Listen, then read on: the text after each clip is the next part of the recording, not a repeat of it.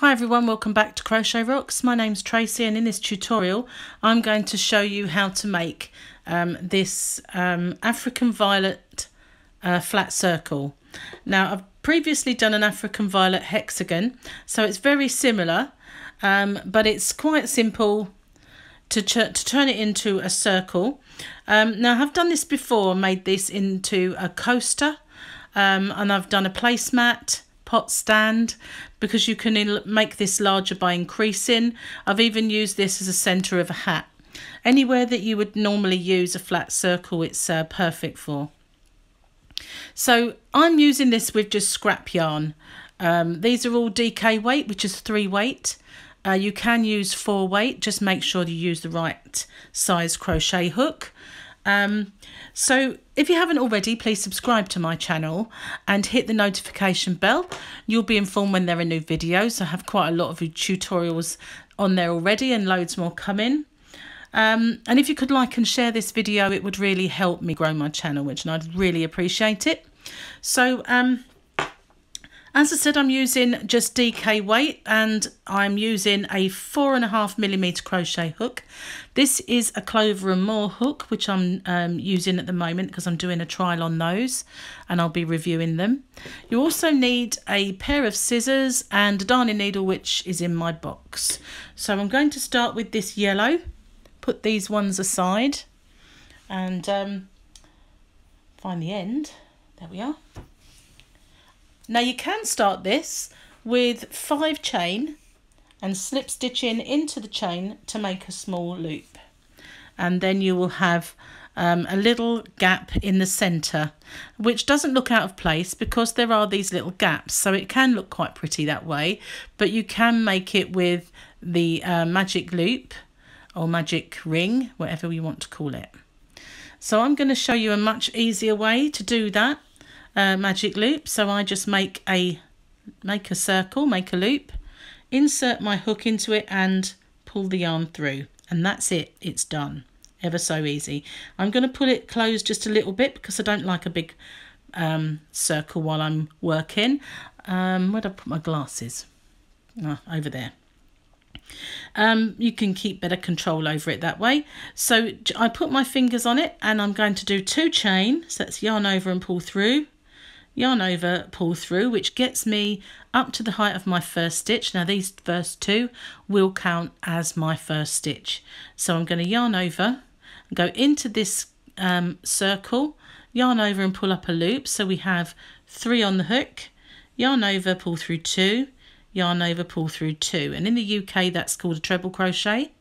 In the US a double. So that's what we're going to be doing for now in any case. So we're going to work in groups of 2. So those first 2 chain count as our first. So we have 2 stitches and we're going to yarn over and pull through to make a chain. And now we need another 2. So go into the same gap as before, into the same space, and do 2 more. Always make sure that you are working over the ring itself and the tail, and 1 more chain and do another 2. If I go ahead of you at any time, then please just pause the video. So altogether we want 6 groups of 2, 6 pairs.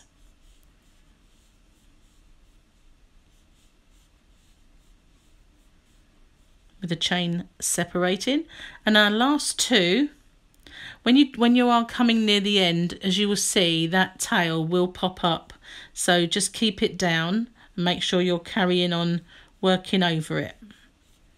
So I think that was number 5, wasn't it? 1, 2, 3, 4, 5. This is my last group of 2, but I'm not going to chain afterwards. Instead I'm going to join with a seamless join, and I'm going to pull that slightly closed. So if you were doing this with a chain of 5, you would end up with a little circle like that. But this won't be fully closed until we really secure this tail. So just be careful it doesn't pull out. So now that's our first chain that we started with, and this is our second. And I'm going to go into this stitch here, and I'm going to join it with a half treble. That's a UK term, a half double in the US. So I'm going to yarn over, go into that stitch and yarn over and pull up a loop to have 3 on my hook. I'm not going to finish my stitch, however, I'm just going to snip off my yarn, leaving those loops on the hook, and join my new colour, which will be the purple. So I'm going to just get out some yarn. Be careful not to tangle them together. And what I do is I'll hold on. Remember, this is your centre and this is your working yarn. Just hold on to that working yarn at the back with your finger like this and bring the other one in and put them together. So you're holding both. And then yarn over and pull through all 3. So now you've joined your new colour, and while I'm doing my tutorials I like to secure this one I've just snipped off and my new one with a little knot, because it sometimes can work its way loose, especially as I'm not holding my work how I normally would while I'm doing a tutorial. So now I've got a few tails which we need to make sure that this one always stays intact so you can pull it. Now if you look, we've got our groups separated by our chain, and this last one is separated and we're in the centre of it.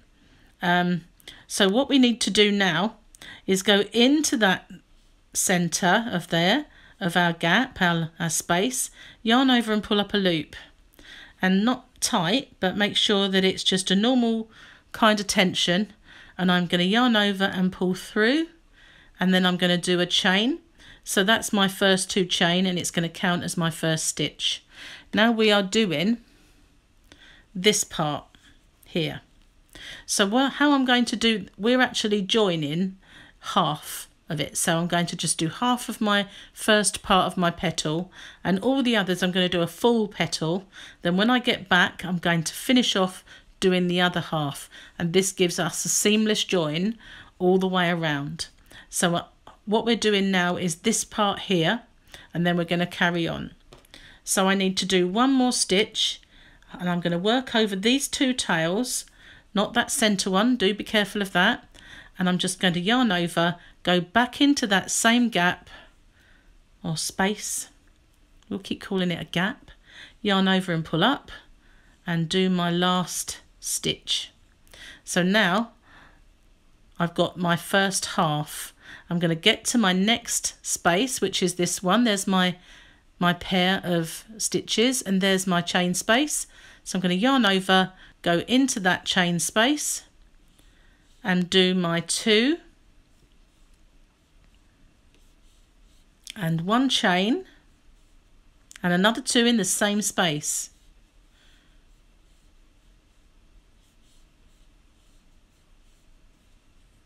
So if you look, we've now got 2, 1 chain and 2 in the same space, and I'm going to do that in each of my chain spaces. So don't worry about those tails. I'll try and move them out of the way as much as possible so that you can't see them and be confused by them. So I'm doing 2, 1 chain and 2 in the same chain space. So that's in between every pair, you see? And we're going to keep going round and doing that in each one until we get back to the start, where we'll complete the other half of the first one that we've done. So I think I've gone over enough tail now to get rid of it all together. Just pop it off, because this does make a few tails and it becomes a little bit difficult to see. So now we have the freedom of no tails. So if I put my finger behind, you can see the chain spaces, and we're just going to carry on with our little clusters in those spaces.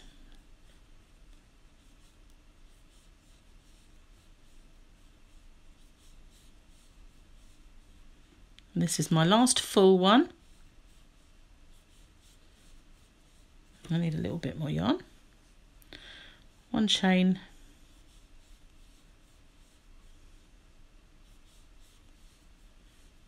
and now I need to complete this one, so I've got 2 And that little piece there, that little bit of yellow that you can see going across, if I didn't go into the ring, into that gap, that space at the beginning, then that would have gone all the way across, and it does look a bit ugly. So I'm going to do 2 in there. Now I'm going to join it to my top chain, but slightly differently this time than how I did it before, because I don't really want a big gap or to be in the absolute center of a large gap, and I'm not changing color. So I'm going, that's my first chain there, and that's my second chain. Even if I zoom, I think it's a little hard to see. See, there's the first chain, there's the second one, and I'm going to go in and pull up a loop. I think I might have only got 1 loop there. It's hard to see it. There we go. I'm going to go into the 2 loops and yarn over and pull through a loop. So I've got 2 on my hook. Now I'm going to yarn over and pull through both.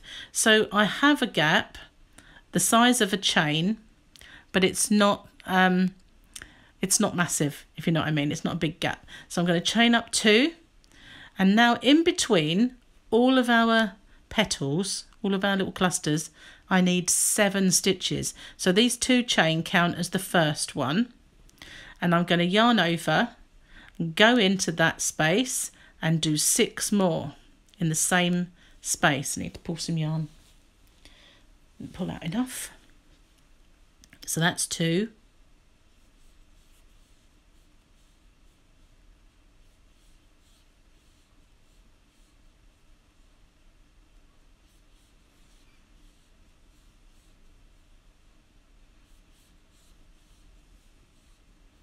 I lost count then, so that's 1, 2, 3, 4, 5, 6. I thought it was 6.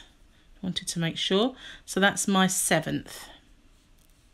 So I've got 7 in between my my petals. So I'm going to not do any chaining, but I'm going to now do 7 into the next one. You can see the gap there. So I'm just going to go in and do 7 stitches.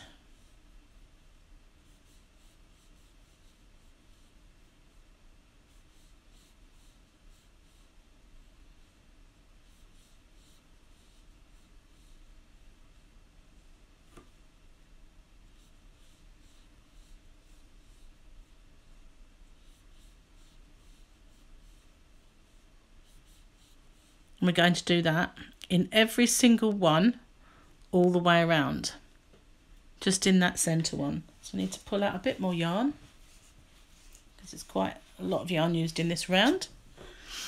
No chaining in between, just our 7, like a cluster of 7 in each one of those chain spaces.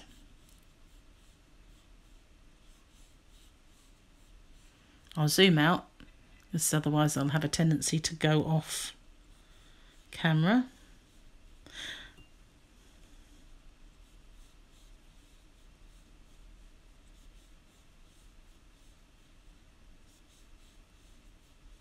So I'm going to pause the video, and I'm going to carry on going into the center of each of my clusters, that chain space, and do 7 in each, and I'll catch up with you when we get to this point. I've made it all the way around, so all I need to do now is join to the top of my first 2 chain, which is right there, and I'm going to do that but bring in my new colour. Sorry about the wobbly table, I've got my foot on it now, so hopefully that will be the end of the wobble. I wouldn't mind, but I have actually put something in the table to stop it from being wobbly, but it's not working. Don't normally have this problem, but we're putting a new floor in. So how I do that again is I hold on to that tail there where it's still attached, and I'm going to bring in my new colour and go through both with that new colour. And I'm going to cut off the purple. Now that did elongate. See that stitch there? It did elongate a little bit. So I'm just going to pull it tight. Not too tight, obviously. But just going to pull it and tie that in a knot. So all is not lost if that does happen to you, but we don't really want it to. So now we've joined our new colour, I'm going to just do a chain. Now this is the point where we have to be really careful because we need 7 stitches all the way around. So there's 1, 2, 3, 4, 5, 6. So this one here is our 7. So I'm going to go into that stitch and I'm going to do 1 double crochet UK terms, which is a single crochet in the US, in every stitch all the way around. So there's, if it gets confusing, just count them. Sorry, I hit the wrong button. So there we are. We've got 1, 2, 3, 4, 5, 6, 7. So there is our other one. It's right close by it. It's only because we have a join that they are quite close together on this particular petal. So I'm going to work over those tails again, just to get them out the way, and we can get rid of them all together, and then they're no more confusing.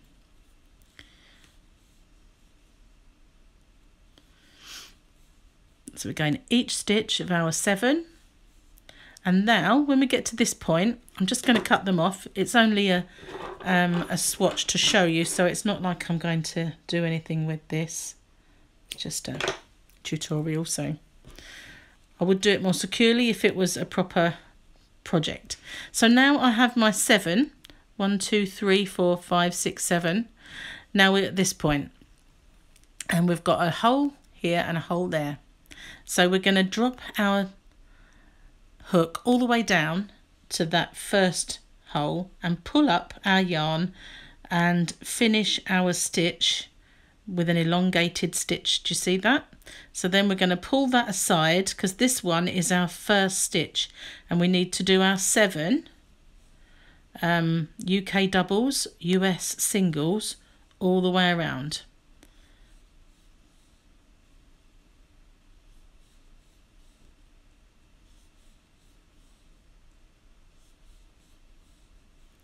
That one is number 7.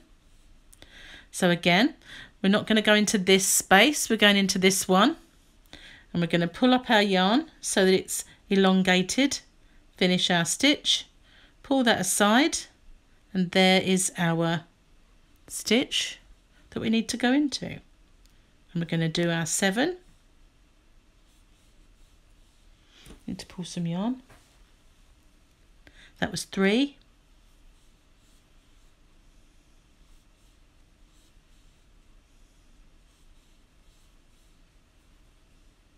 Now, don't worry if it starts to curl in. Just zoom out now. As you can you see that? It's starting to curl a little bit. It doesn't matter. It's because we're not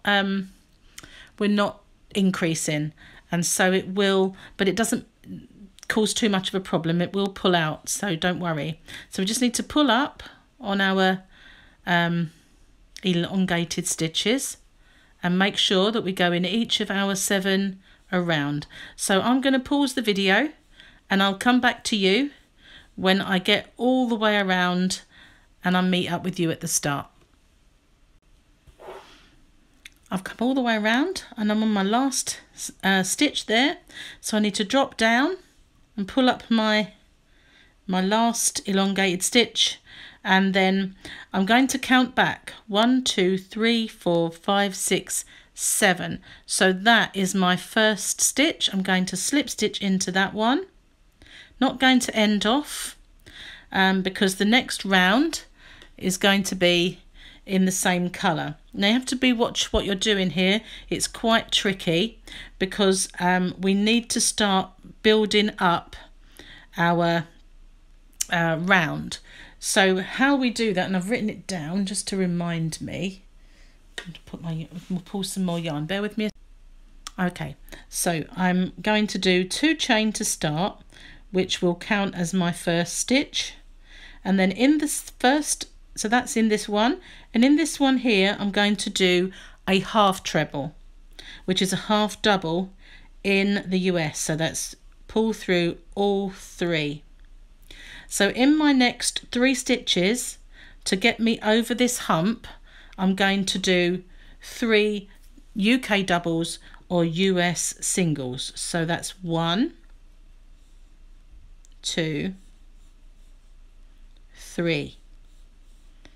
And now another half treble or half double in the US. Now over my next stitches I need to bridge this gap, so I'm going to do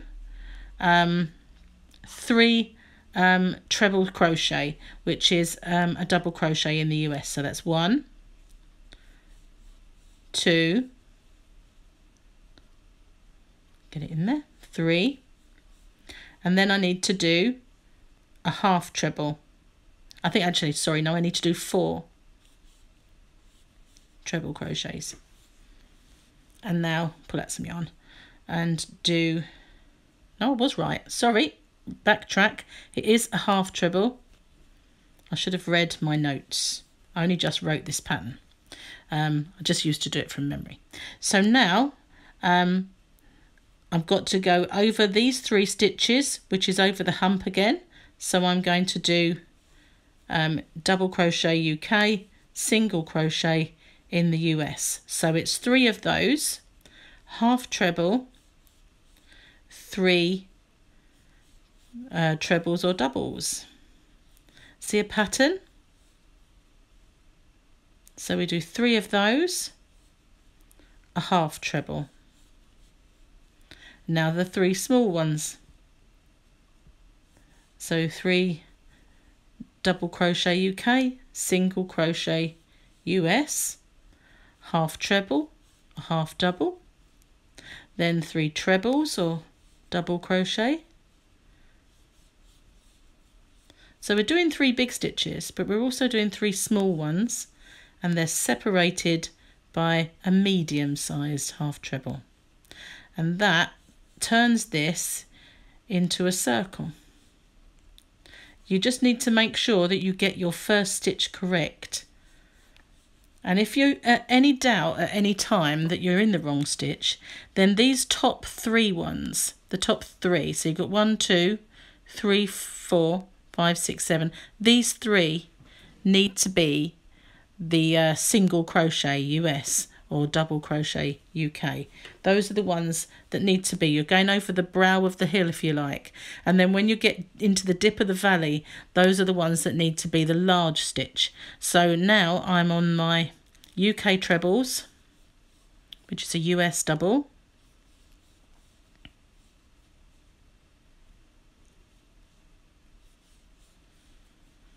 and now I'm going to bring that down with my half treble, and now I'm going to do my UK doubles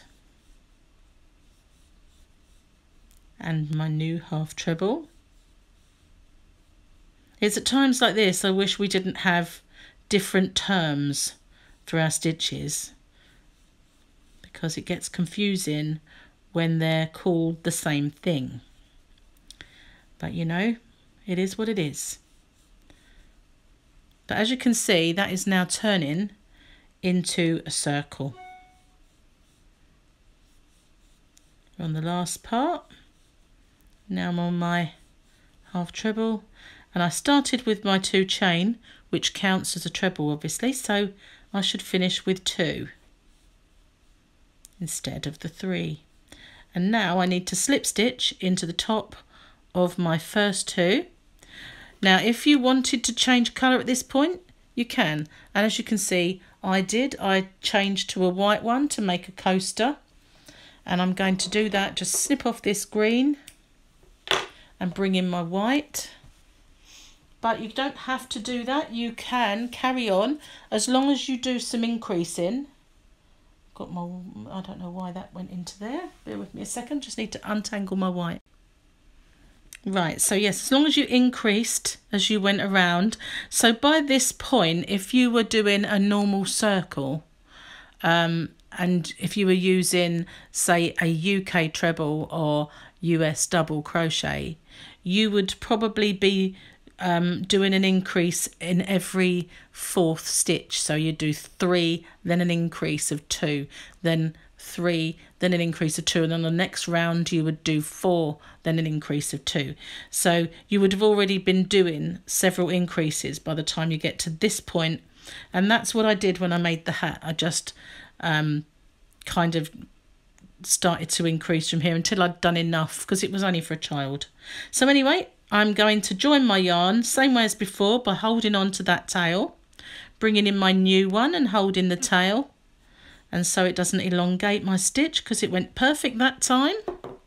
And just tie these together, which I know does annoy at least one person that watches me, but I'm sorry about that. I like it to be secure. So now all I'm going to do is the same as I did with this, and that is one UK double crochet all the way around. So that was a US single crochet, nice and simple, just to finish it off nicely. And I'm going to start with one chain and going into the same stitch, and then into the next one, which, because we've made a join, does look very close together, but it's not too bad. Now this has got no increases in it this round, and it's okay, it won't really pull up, and if it does, it only takes a little bit of manipulating. Didn't go through the actual part of the stitch there. I'm a bit of a perfectionist when it comes to that, it annoys me. So yeah, you just need to pull it out a little bit. So I'm working over those two tails again, just to get them out the way. It's when you get to that point, you sometimes find that because they're different stitches underneath, then the sometimes you find it's a little bit more tricky to get into that part of the stitch, if you know what I mean, like underneath the first two loops, because we've done different ones underneath. So I'm just going to like snip them off, get rid of them.